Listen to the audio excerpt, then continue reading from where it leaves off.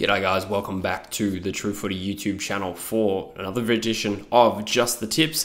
The first one in Macclesfield in England. Doing a fair bit of jet setting at the moment. I was in America last week. The last 4 weeks of videos have been in America, and now for the foreseeable future they're going to be in England. I am traveling to Greece this week, but probably not going to record any videos there. So for now it's just me and my weird mustache doing another edition of Just the Tips for round 9. Backed by popular demand, I'm going to reuse the Squiggle website because a few people said in the comments that they do prefer that. To be honest, whether I do it kind of depends on how comfortable it is for me to record with a computer right next to me. But now I'm in Macclesfield, it appears it is very easy for me to do that. So enough waffling, let's talk about round 9. Oh, actually one more piece of waffle. If you do me a favor and check out our Game Day Squad, link in the description. If you like your fantasy sports, or even if you don't necessarily, Game Day Squad is a really cool new fun game that I've been playing. As you can see, I do a weekly video on it, and in the description you can find a link to join the True Footy League, even if you don't know much about it. It's not one of those things that you have to start at the start of the season to be in with the chance to win something. It's a really cool game, so just check out the link in the description. Alright, so let's crack into round 9, and it starts off with what is traditionally a really big clash between Richmond and Geelong, two traditionally strong sides over the last 10 years or so. As you can see on the ladder, we've got 6th versus 15th. Obviously, I've just made a video on how Richmond's kind of struggling a little bit this year. I mean, obviously, they just beat West Coast last week. It was a game where West Coast kind of kept pace for, say, 2.5 quarters, and then the top-end quality of Richmond really stood up and got a hold of them, but doesn't really give me a lot of confidence that they can match it with some better teams. Their form this year has been indifferent. Before they beat West Coast, they lost to the Suns by 4 goals at Marvel Stadium. So, by contrast, Geelong seems to be trudging along okay. They've just beaten the Crows at home. They haven't really given us too much reason to doubt them since about round 3, and therefore I'll be shocked if this isn't a big Geelong win, to be honest. Richmond have the capacity, I feel, to make this a closer game, but as the season wears on, and less confident I am in Richmond because the form hasn't been great for a number of months now. So I'm going to say Geelong win this game by 55 points. Then we've got West Coast versus Gold Coast, the battle of the coasts. And in theory, this is West Coast's most winnable game for a while now when you consider the difficulty of the fixture. Who we played Carlton, Richmond last week, but Melbourne and Geelong prior to that, Port Adelaide and Fremantle. So a lot of those teams made finals last year. In theory, this was, on paper, the one we were going to have a chance at winning.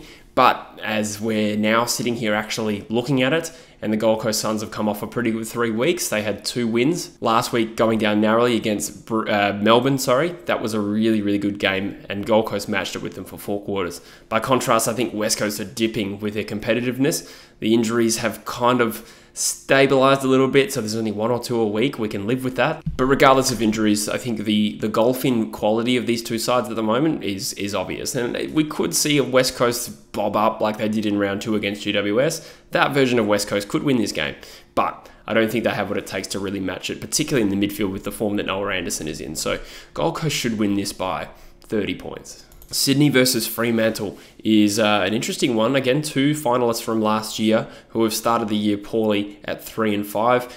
Sydney last week were sort of amicable against, is that the right word? Amicable? That's not the right word. But they were reasonable in their performance against Collingwood, where it was evenly matched sort of for 3 quarters, at least from a scoring point of view, and then got done. So it's hard to really blame them for that. Collingwood are probably the benchmark of the competition. Fremantle, conversely, played Hawthorn, who sit right at the bottom of the ladder, and they trounced them by something like 10 goals in the end. So both teams with plenty to prove and are desperately trying to claw back their way into this season. It's interesting actually to see that they're only 4% apart, because I don't know about you guys, but I feel a lot more confident that Sydney can rescue their season than I do with Fremantle, with all due respect to them. This could be a good game. I can't remember off the top of my head how Fremantle go at the SCG. I think they go okay. That being said, surely Sydney pull their finger out. I think they lost like 4 of their last 5. But they'll win this game. They should do by, call it 20 points. Now, we've got North Melbourne hosting Port at Bellerive. This one is a little interesting because North Melbourne are a tricky prospect down in Hobart historically, but their form has been quite poor lately. I said in my other video, their last 3 scores, admittedly one against St Kilda, was 54, 49 and 34. So we've seen a massive drop-off in form from them since the opening fortnight of the season. It's probably just a young side getting fatigued, amongst other things as well. But Port Adelaide, by contrast, is sitting at 6 and 2. That is a very good record. After 3 rounds, they were 1 and 2. We were Had the question marks, rightfully so, but they've got their shit together and they held up against a pretty resilient Essendon side last week in Adelaide. So the Bellbury factor does make this a little bit interesting, but you'd be a very, very brave man to not tip Port Adelaide here. Upset potential, for sure, but I think on current form, Port Adelaide should be at least 27 points too good. Hawthorn versus Melbourne at the G, hey? Hawthorn, it seems like they've had a good 3 weeks there where they were competitive, had some close losses against Adelaide and GWS, and then sort of after a promising start sort of against Fremantle, in fact that's probably being generous, they got absolutely run over. And I think, again, it's probably a young side that is playing well at times but can't sustain it, has a game where they get completely run over. Melbourne will be interesting this week. They could be fatigued because that game against the Gold Coast Suns went all the way to the last 14 seconds before it was decided, and the players looked physically cooked after that. They were really challenged by a decent side in Gold Coast. So is there a potential for Melbourne to come out flat in this game? Yes, but they'd have to be supremely flat to lose to Hawthorn, I think. It is possible, but I'm going to say Melbourne should win this by 6 goals. Ooh, we've got a really good game here, I reckon, potentially, between Brisbane and Essendon, when you consider the form that Essendon has been in this year. They sit 4-4, but I think their form this year has actually been better than that would suggest, with a tough loss last week against Port Adelaide. 5 points was the margin in the end, and the defence held up really well. Port Adelaide had an avalanche of inside 50s and couldn't quite get through that Essendon last line of defence as well. So on the whole, though, they've had some pretty good form. Obviously, they beat Melbourne once as well, so you've got to give them a slight chance in this game. But from memory, I've got a feeling that Essendon don't do too well at the Gabba. Let's actually have a look. I stand corrected. They won their last game there at the Gabba, but I do seem to recall that might have been COVID influence, where Brisbane lost a whole stack of players. Their previous one to that was a pretty big win by Brisbane by 57 points there. Last time they won at the Gabba was 2018. That's actually not too bad a record. Okay. Brisbane have just come off a 5-goal win against Carlton. They outclassed them, just proved that they were a better side. This is going to be a really tough opponent for Essendon. This is 2 tough away games in a row, so I kind of feel for them a little bit. And it might deflate their ladder position because I think they'll lose this game. But it could be 18 points. Yeah, I can see Essendon putting up a fight to make this a good game all throughout. Then we've got Carlton and the Bulldogs, 7th versus 8th. Pretty evenly matched in the sense that the Bulldogs have 2 extra points, but Carlton have a better percentage, largely thanks to that huge win over West Coast, probably. Carlton have been disappointing at times this year, and other times looked really, really exciting. Obviously, they had a bit of a downhill ski performance against the Eagles, with all due respect. I think it's just that their forward line is so strong that when their midfield is getting on top, as they did against West Coast, they're capable of putting large scores on the scoreboard. So it's not too much of a criticism, but I'm sure there's a lot of disappointment at the way they sort of rolled over in that third quarter against Brisbane.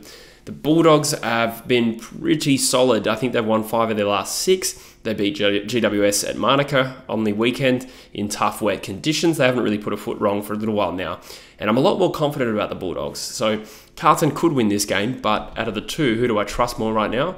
I'm going to say the Bulldogs. So they'll win this game by 24 points. Then we've got Adelaide versus St Kilda at Adelaide Oval. This could potentially be a very good game, where Adelaide are a very strong home side at the moment, and in front of their home crowd, they lift to another gear. They were reasonable against Geelong, going down by 26 points. I think if you offered that to a team that hasn't won at GMHBA for 20 years, at the start of the game, you'd probably accept it. As a fan anyway, not the actual team. St Kilda got back on the winners list with a win over North Melbourne. It was a pretty dour, not entertaining game where, something like 12 goals, 26 was kicked, but that is what St Kilda do best. They strangle the opposition. It wasn't their best day, but they've been a good side this year, and that percentage of 137 speaks to that as well. So St Kilda are a stronger side than Adelaide here, but Adelaide do have this ability to lift for their home crowd against a good opponent, which is why I'm excited for this game. I will still tip Saints. I will still tip the Saints. They'll win this game by 9 points, but I'm hoping for some fireworks. Then we've got Collingwood and the Giants at the MCG. This one should be straightforward. The Giants have been plucky in some defeats this year. They're 3-5. They sit 14th on my live ladder right now. Gallant in some of their defeats this year, most recently against the Bulldogs. Again, dour conditions. Lost Toby Green going into that game and still, put up a pretty good fight back. I think they were down like 72-39 at three-quarter time. Then came back and were competitive, and I think that's all that Adam Kingsley can really ask for at the moment, with a list that has seen a lot of the challenges through the number of years there with players leaving and stuff like that. So not to get too deep about it, I don't know why I went there, but GWS, it's hard to imagine them getting belted in this game, but I really can't imagine them beating Collingwood.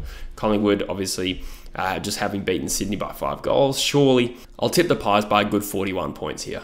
So there you go. That is my round of 9 tips, guys, as we look at the ladder. Port Adelaide versus Melbourne next week. That will be very, very interesting. Not a lot of change from the ladder after this week's round of tips. I think Port Adelaide might move up to 5th there.